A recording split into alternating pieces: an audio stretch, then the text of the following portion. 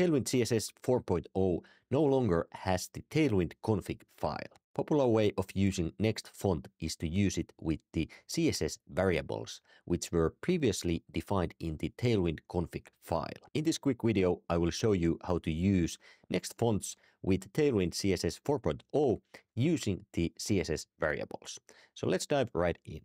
So over here, I have a fresh Next.js project open that I just initialized. And only thing I did was to add this code to the page of this application. So it's the root page.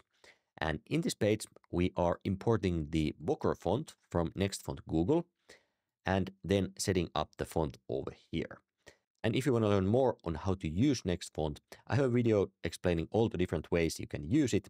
So I'll leave a link down in the description for that so you can check it out. But basically, this is the way we can set up our font. So we are setting the subset and wait for it. And then over here, we just have some lorem ipsum text.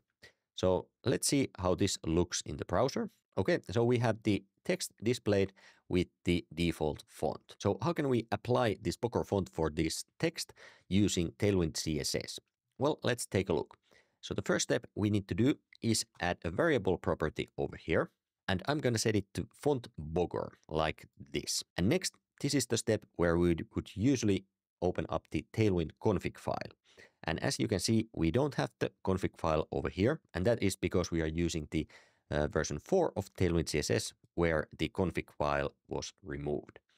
So now instead of opening up the config file, we are opening up the globals.css file. And this could basically be any CSS file you want. Just make sure that it's included in your project. And over here, we have this theme inline clause. So over here, we want to add the following line like this. So what's happening in here?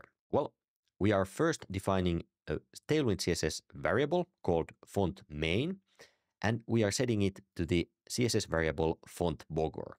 And this is the same name that we set in the Boker font setup over here, as we can see on this line. So this is all we need to add to our globals CSS file. So we can save this file and switch back to the page file. And now only thing left to do is apply this variable to our HTML element. So we can apply it to this div and then use the font main.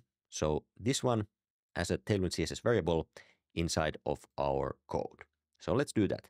So first for this div, I'm gonna define class name like this. So we are applying this variable from here to this div. So now inside of this div, we can use the font with the Tailwind CSS variables. So if we want to apply for this div the Boker font, all we have to do is add the class over here. So font main. And again, we are not using this font Boker, but this font main because we defined it in the globals CSS file like this. And if we change this to something else, then we would need to update it over here also. So now let's save this and see if it works.